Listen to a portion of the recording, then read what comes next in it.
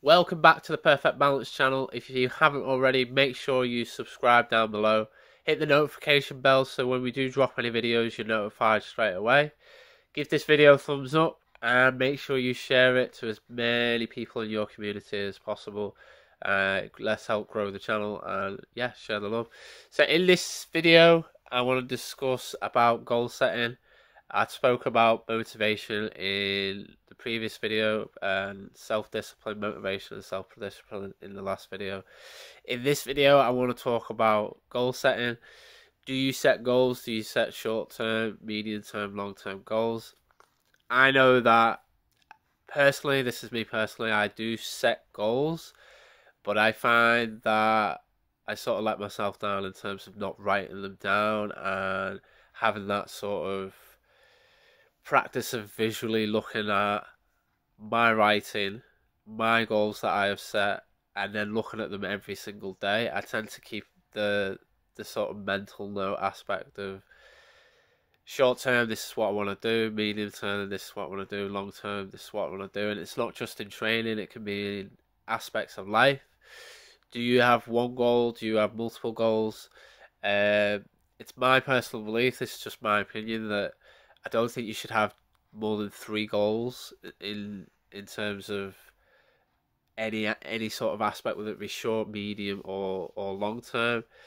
If you want to have one of each, then that's great. But you could have three short term, three medium, and play around with sort of however you wish to sort of categorize the distance of the goals. But yeah, I just think that if you don't have goals, you don't really have a plan going forwards in life, whether it be through training or business, lifestyle, with family, etc., etc. If you don't have goals, you don't have a plan going forwards. It's more about the organization and sort of the drive that we've spoke about on this channel a few times. If you see your goal and you've not got that ticked off, it's just that extra sort of discipline again and that drive to succeed and get that done. And it's one step at a time. It can take longer than you think. Some goals for some people are unrealistic.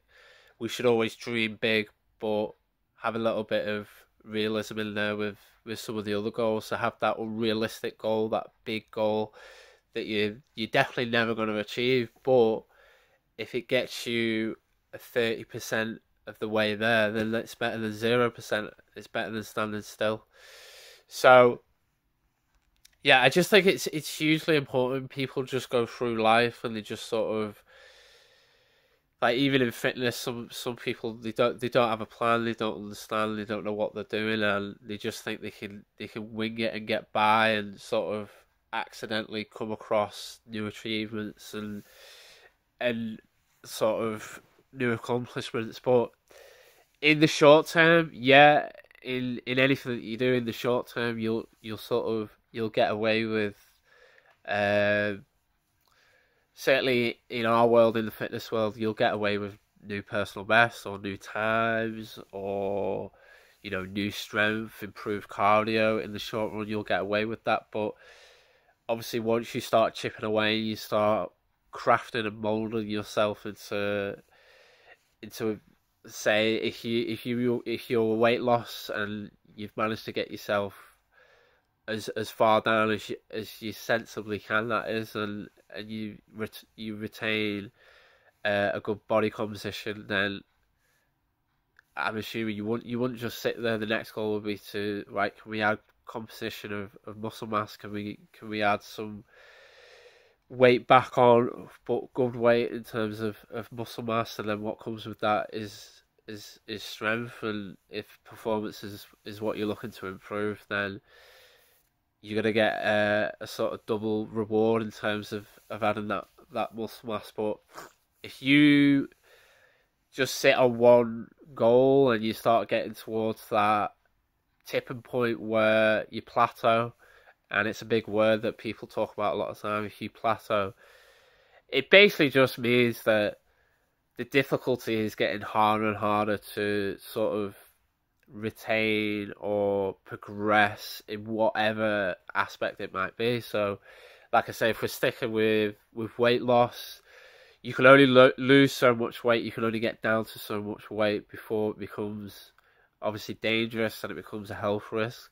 So like in the example I've just given there, the next goal should be to add muscle mass or to add strength to your weights and your lifts, or to learn obviously a new gymnastics skill, or increase your gymnastics repetitions, or increase and improve times and the cardio aspect, because you feel a lot lighter.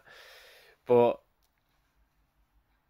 if we stand still and we sort of don't have a goal, a new goal, and set new goals after that, we'll have a lot of frustrated people. We'll have people that maybe go through reversibility in terms of putting weight back on because mentally they're not happy, they're not making more and more progress. So yeah, you've always got to keep renewing, keep looking back. If you've ticked one off, rethink and re-add to the list of 3. There will be ups and downs, and I said this in the last video when it comes to motivation as well. There will be ups and downs, it will be a roller coaster, but if we can keep a higher up than the downs, then eventually you're going to get, it's cliche, but you are going to get the graph that we all see where it goes up and down, but it's continuously moving up, more up than it is down. And if we can continue to do that, and we can goal set appropriately and correctly, then not just in the gym but outside the gym, then moving forwards, you know, it's happy life. It's happy mentally, physically, spiritually. Yeah, I'd stick with the advice I would give is I'd stick with 3 goals, and in any distance just stick with 3. Don't overcomplicate it.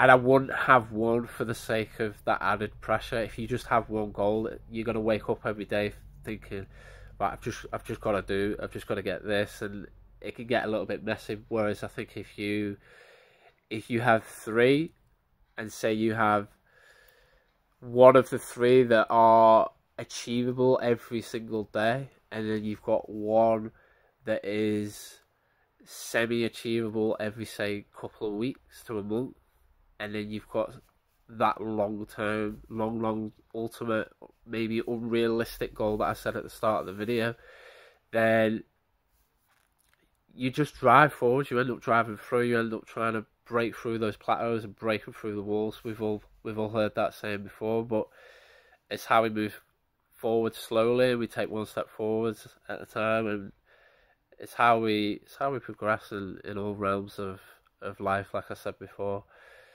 So yeah, that's just my take on goal setting. Do you goal set? Leave a comment down below. Like this video, share this video. Make sure you subscribe to the channel. And yeah, I'll speak to you guys soon. Bye for now.